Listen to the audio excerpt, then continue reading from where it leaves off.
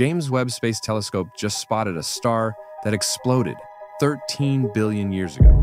Yes, we're literally watching something that happened at the beginning of time. Back in March, a satellite detected a massive flash of energy, a gamma ray burst. Months later, the James Webb Space Telescope finally picked up the explosion itself. Why the delay? Because the universe is expanding. The light from the supernova gets stretched out, making it reach us months later than it normally would. And here's the crazy part. This explosion happened when the universe was only 5% of its current age. That makes it the oldest supernova ever seen.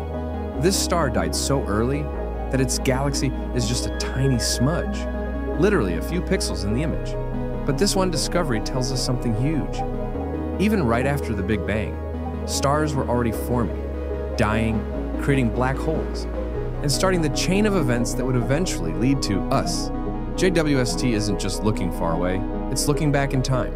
And this is the most ancient star death humanity has ever witnessed.